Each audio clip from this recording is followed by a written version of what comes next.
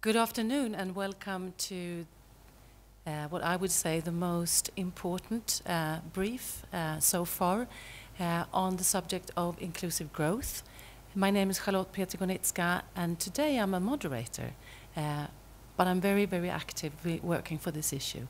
I'm so happy to have three very informed people and influential people on the spot here today, because we're going to ask you tough questions. We have Rick Samans from the World Economic Forum and the Management Board. We have two finance ministers. We have Minister Morneau from Canada and Minister Gatete from Rwanda. Once again, very welcome. And welcome to our audience online. We will spend 29 minutes from now on this very important topic. And may I just say, we have been talking about inclusive growth for many years. It's been one of the kind of the buzz headings for a lot of what we want to achieve. But while we have been talking, we have seen that actually the development is going in an opposite direction. We see inequalities increasing. We don't see inclusive growth necessarily increasing. We also see that there are some governments who take this as a priority, but very few governments. And international bodies and governments who want to really find ways to go from words to what they mean are struggling on where to start and where to enter. We're going to hear a little bit from all of you, but I would like to start to ask you, Rick, World Economic Forum, how do you view this issue of inclusive growth? And if I may be a bit tough on you, I mean, this is where we're going to solve these issues, responsible leadership and all of that. It's all about this, I would have thought. Do you feel kind of sense of urgency in contributing to this? I agree with the premise of your question, Charlotte, that this is one of the most central issues implicated by the theme that you just referred to, responsive and responsible leadership. This is certainly one of the largest issues hanging over the international community right now, and indeed this meeting here in Davos this week. I think it's fair to say that there's a broad, even worldwide consensus on the direction of inclusive growth. People recognize that we need to find a way both to have growth, because unless the pie expands, it's very difficult for everybody's piece to expand over time. But we also need a more socially inclusive model of generating that. The problem, as you have just pointed out, is that it's more aspiration than action currently, although we have two governments represented here who, from my perspective, are governments that really think seriously and have a strategic framework for thinking through how to infuse their growth process with social inclusivity, as opposed to try to compensate for the problems after the fact. And it's terrific that they're here to articulate a little bit of how their governments approach this issue. For our part, we decided about a year or so ago, seeing this distance between aspiration and action, that we just try to think about through historical experience, observation of practice, and scholarship, just what the economics research shows, whether there's some frameworks and some tools that might be useful for governments that do have this ambition. And we released earlier in the week this Inclusive Growth and Development Report, and I'll just give you just a skeleton of what is in here. First, it articulates a bottom line. And this is, I think, maybe it sounds subtle, but I think it's significant. Growth is absolutely crucial, but it's worth thinking about growth as a top-line indicator of national success. And for business people, they'll understand the metaphor here. The bottom line way most people evaluate the success of the performance of their economy is not the growth figure that's published in the statistics in the newspaper. It's basically whether their standard of living progresses. And standard of living has an income element, has a job opportunity aspect to it, has this economic security, and also quality of life. And I think policymakers first have to more explicitly recognize that that is indeed the bottom line North Star, if you will, for the compass setting. Secondly, we, through this research, identified 15 areas of policy. It tends to be structural and institutional strength and incentives, in these 15 different areas, which are actually quite important, particularly important for driving growth with equity. And this is, in effect, this policy ecosystem, this structural policy ecosystem. It cuts across infrastructure, labor, education, corruption, basic services in the health field, social protection. There's a whole panoply of things where you have win-wins between growth and equity. And most governments don't really think about that as an ecosystem of policy that deserves to have a similar level of attention as the traditional focus of finance ministers and chief economic advisors, which is macroeconomic policy, fiscal and monetary policy, and trade ministers, which is trade policy, and the like. Those latter elements of policy are absolutely crucial because they're critical for driving growth. But this ecosystem of structural and institutional strength across these different areas is, in effect, the implicit income distribution system of an economy. It's how you can infuse your growth process with more equity, if you will, instead of just trying to compensate for it after the fact. So we've laid that out as a framework. We think that the basic bottom line here is that it behooves governments that are trying to solve this puzzle to cultivate this institutional strength, this structural policy ecosystem over time, and to maintain it, look where they're strong or weak relative to their peers. And that, in effect, constitutes that rebalancing of policy priorities, constitutes a new growth model, if you will, a new mental map. And then finally, what we've done here is suggest that, okay, it's one thing to have the framework and the new mental model and a new compass setting of living standards. The next thing you need is basically good information, like a business. You got a big problem in a business, very often what you do is you try to benchmark. Who's doing it well? How do I stack up against that? And so we put some cross-country information covering 109 countries in here in all of these different dimensions to let people look at it. And the last thing is, well, you also need a performance metric. And so what's a good performance metric for progress in living standards? GDP is just a part of that puzzle. We need a larger one. So we've laid out a dashboard of 12 key KPIs, key performance indicators, and we provide the data for all the countries. We roll it up into a single index, and something called the Inclusive Development Index, and we let countries see where they stand on inclusive development relative to where they rank in the world on GDP. And these are all basically just a toolbox to help governments. And by that toolbox, you're triggering action, we hope. And we see a very interesting attempt. Minister Morneau, I think you actually embarked to be a test case in this. That's my way of expressing it. Please tell us about your view on this and how you go about it. Well, Rick was nice to say he agreed with the premise of the question. Yeah. And, you know, I'm not sure I'd agree that we embarked to be a test case. I mean, okay, good. because we embarked with a purpose. The purpose was really to think about how we could do better for Canadians. And really, we set down on this path. It's been a couple of years now. We've been in office for 15 months. So the discussion with Canadians started before that. And it was really very much about talking about the challenge in having an economy that benefited all Canadians. A concern that middle-class Canadians in particular, that people that were maybe lower on the income scale were just not seeing the benefits from growth that gave them the optimism that the next generation was going to be better off than the current generation. And if you sort of think to the promise that at least in our country, and I think it's not just Canada, it really is to parents that they can see a future where their children are going to be better off than they were. And you know, that's aspirational, but it's what we've been able to deliver over a period of the post-war generations. So we saw really a change in the sense that that promise was really not being realized for the middle class, that the benefits of growth were really accruing much more to those at the top of society.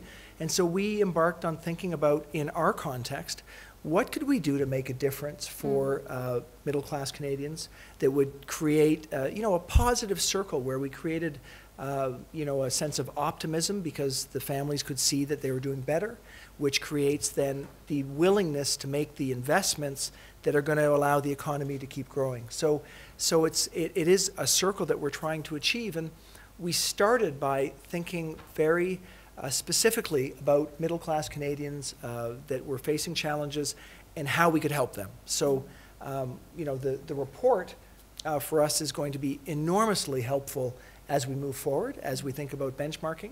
But our starting point was to create a positive experience, a positive sense for Canadians. We lowered taxes on the middle class, and we very explicitly did it at the same time as we raised taxes on the top 1%. We said that the equation that had been in place for the last generation had been starting not to work, and so that's how we went out and talked to Canadians. We said, we're going to make a difference for you, and it's going to be progressive in terms of taxation. In doing that, we helped 9 million Canadians who have lower tax rates now, and 1% who have higher tax rates. And then we looked at the benefits that we have currently for Canadian citizens that were universal, and the one that's had the biggest impact is our childcare benefits. We had a few different childcare benefits, and the most important one was a universal benefit going to all Canadians, irrespective of wealth, meaning it included the most wealthy. And we took that, we decided to means test it, we added more money to it because we felt that was a place where we could have a real impact, and significantly changed outcomes for lower and middle income Canadians. So, to give you context, it's thousands of dollars on an after-tax basis for a woman, a single woman with 2 children. So a big difference in her situation if she's earning $30,000 or $40,000.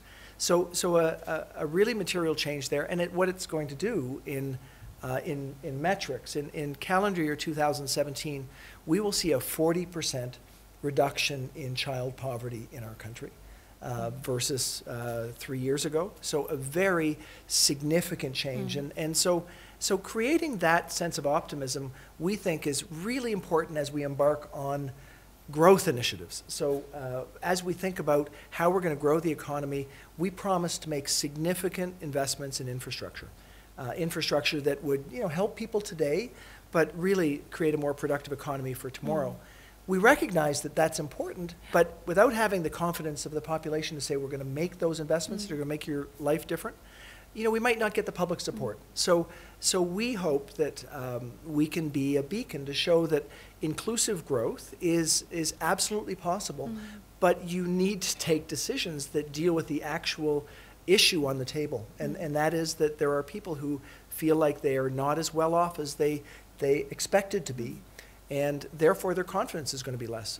Starting to do this with Canadians, we're having positive results. We think that will beget more positive results and allow us to continue investing in the future. That's the goal. But it's a very compelling case, and also to be discussing this with 2 finance ministers. We're talking about growth. We add the word inclusive. Perhaps we don't have to add that word in some years from now because it's so evident that that's what it's about. We are implementing the Sustainable Development Goals. They are all about inclusive growth within planetary boundaries. We are talking about one national example here. Part of the discussion has been exactly around that. Can we use similar models just in any context? And I guess I'd like to ask you, Minister Gatete, you're not necessarily dealing with middle-income people who are disappointed. You are dealing with perhaps a different point of departure for this work. What are your solutions to this issue, and where do you see, if you see, similarities to what we just heard? Yeah, thank you very much. I understand what he's saying. I used to work in the government in Canada, but the situation. So we have sort of a Canadian. Yes. So the situation in Rwanda is very, very different. I remember when I left and I went to Rwanda, immediately after the genocide in 1994, I found a situation that you cannot explain. The whole socio-economic fabric had collapsed. The poverty levels were 78%. The economy had declined by half. Inflation at 64%. You can imagine how the situation was at that point. The GDP per capita was $146 per person. Since that time to today, it has increased 5 times. We are now coming to 740 US dollars per capita. We are aiming to become a middle income country. Now, from there, we had to have the two-track economic development. One that would grow the economy so that we can get the benefit out of the economic growth. Another one that would address the poverty levels. From there, we have really been working on the poverty levels, and 2 years ago, the extreme poverty was at 16%. The overall poverty was at 9%. And our target is by 2020 to make sure that there's no extreme poverty, and the poverty levels generally should be below 20%. That's our target, and that's how we work. And the first thing is, before even you talk about the inclusive development, you have to understand your society. What are their needs? How really, what are the key issues? And to do that, we do the measurement.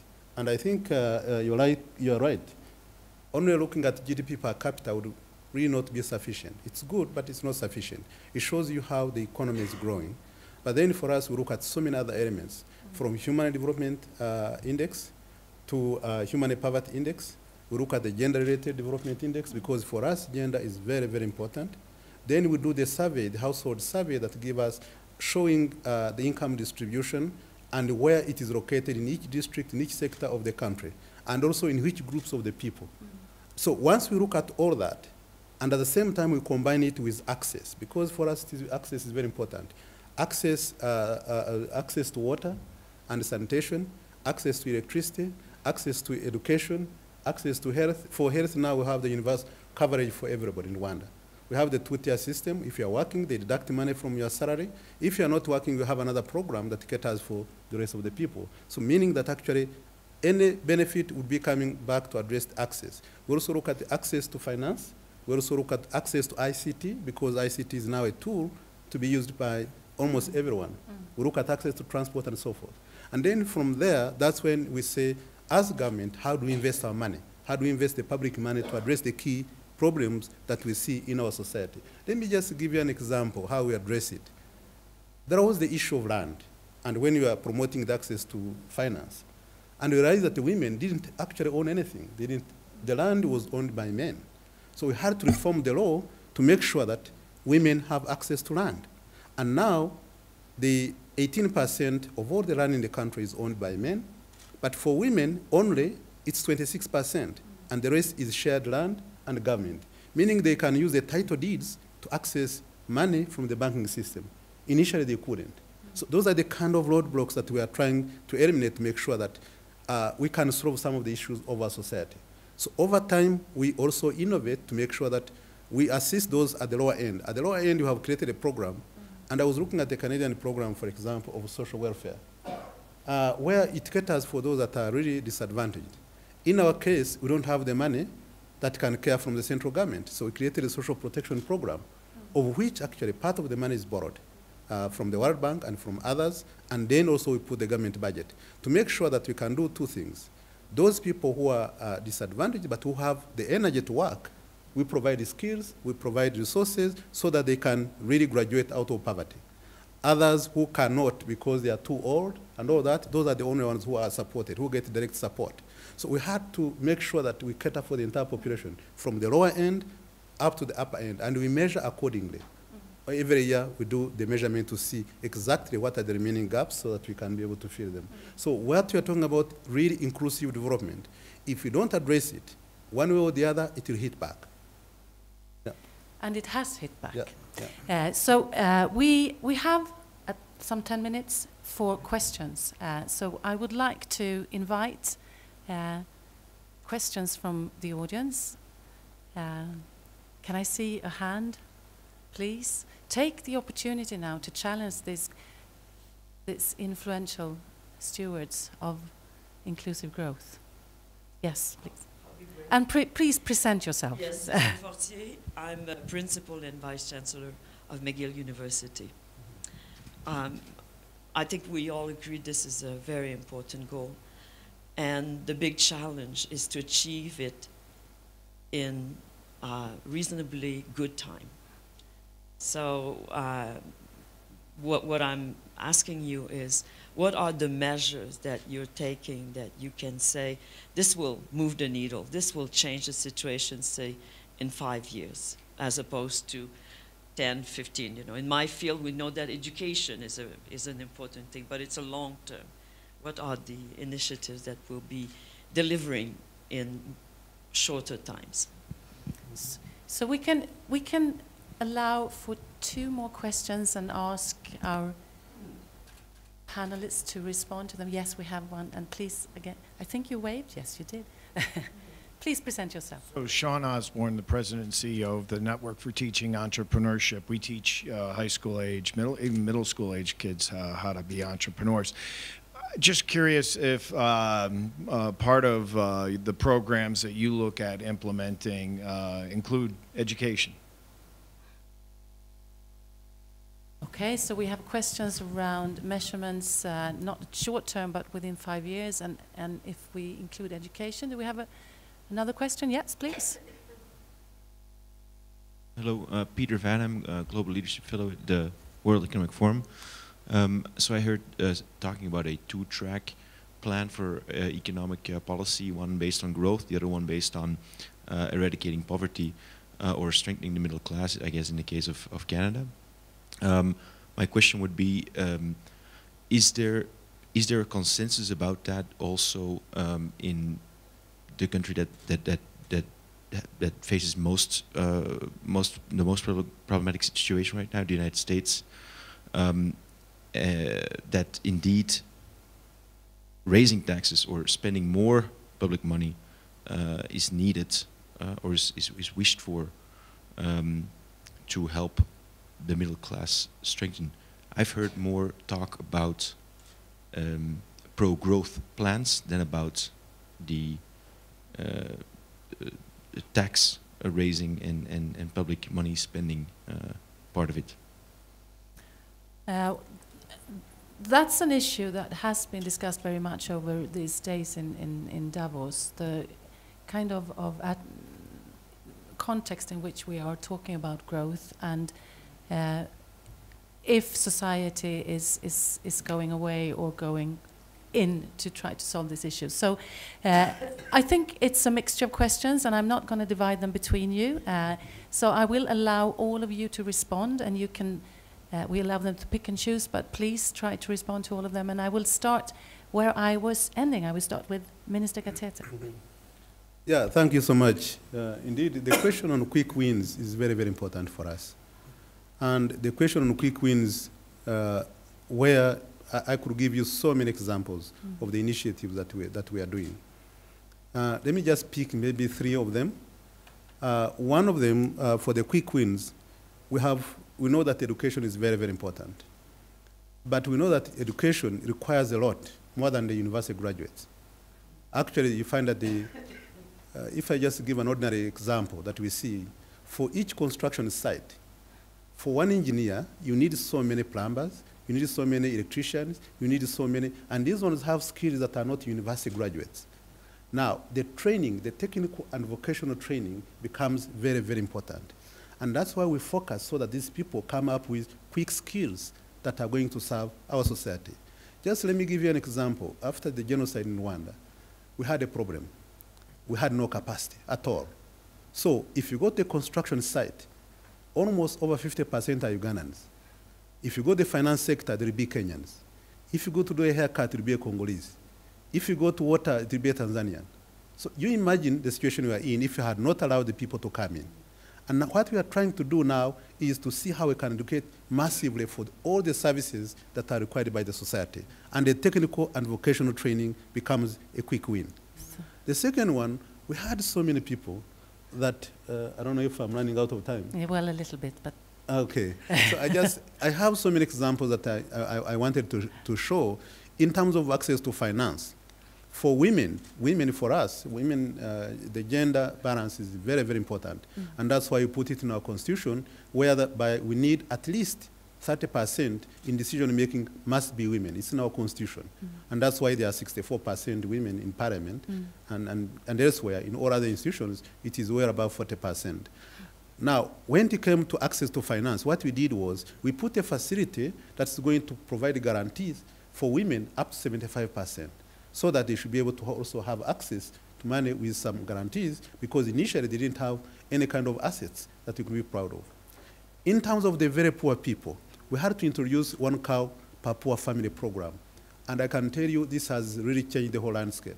Because this time they can get milk, they can sell, they can get money, it addresses the issues of nutrition, it addresses the issues of fertilizer, and in our case, it also addresses the issue of unity, because in our culture, if I give you a cow, we are friends forever. And for people where there have been genocide, this was very, very important. So the cow became a very important symbol for all of us. So I can go on. We have the quick wins, which are very, very, very important. Thank you for giving concrete examples of that, Minister. And I will now turn to your Canadian colleague.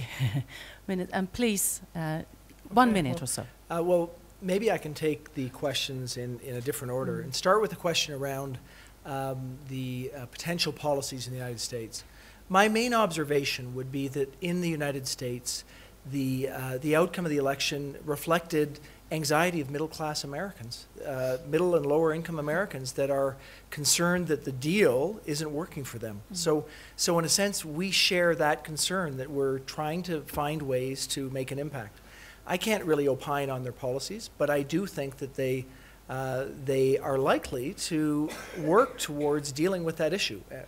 We'll see how they go about it, and our job will be to work with them to talk about how much of an impact we can have working together. Trade has been very positive between Canada and the United States. Many, many Canadian jobs, many, many American jobs are based on our mutual trading opportunities. That will be what we'll try and do as we work together. With respect to short-term wins, some of the things I talked about in my opening they were short-term. We lowered taxes immediately. We increased within a short number of months benefits for seniors. So single, impoverished seniors in many cases immediately got more income. So an immediate impact. The child benefits, immediate impact. So we've got some immediate things that allow us to do some of the longer-term things that we think are going to have short-term impacts, like infrastructure will create jobs, but longer-term productivity, and other longer-term things like education. In our system, education is a provincial jurisdiction, but we believe that our effectiveness over the long term is going to be about education, training, retraining, skills development. And so we've put in place some significant grant measures to help university students to get an education with less debt at the end, which enables a greater percentage of people to do that. And we will be increasingly talking about skills, how we can identify the skills needed in our economy, how we can help Canadians to know what they should be pointing towards as they do their studies or their training or their retraining, and thinking about how we can intervene in that effort to make sure that as people think about lifelong learning, because they'll have multiple careers, that we can intervene at the right times through information, through training initiatives that will make a difference. So it is a program with short and long-term aspects that we hope will have a positive impact on growth, but importantly on inclusive growth. Thank you, Minister. And maybe one thing, if I can say just one on education, that which maybe I didn't elaborate. When we started, it was very difficult. If a parent would be paying for your own kids. And now where we have reached is that we have the universal free primary and secondary education. To reach that level is showing how we have invested just from the growth. This is the benefit of the growth that has been happening. At least we have reached that level where we have universal secondary, up to secondary level education. And I would love to continue this discussion. We've just started, but now we just have to end. 30 seconds, Rick. I think we've just heard some really concrete, encouraging examples of a different kind of way of generating growth. You know, they were not talking about, well, we've got to depreciate our currency and try to build up an export surplus. They're not talking about, well, we need to kind of cut interest rates as far as we can and put some quick fiscal stimulus in there. These are ways of what we just heard of engineering into the growth process itself and the domestic, much more resilient, sustainable type of way you generate growth. And that is a new growth and development agenda, which I think is very hopeful for the world. And that's ultimately, Charlotte, to end, the constructive response to a lot of the political pressure, whether you're in a developing country or in an emerging or in an advanced country, of addressing people's fundamental needs, which is improved living standards. Thank you very much, all of you, for being concrete, talking to be to the point, and for you to be here. Thank you, audience online. Thank you, audience in the room. and let's get out and inspire others to act and not just to talk. Thank you. Thank you. Thanks a lot.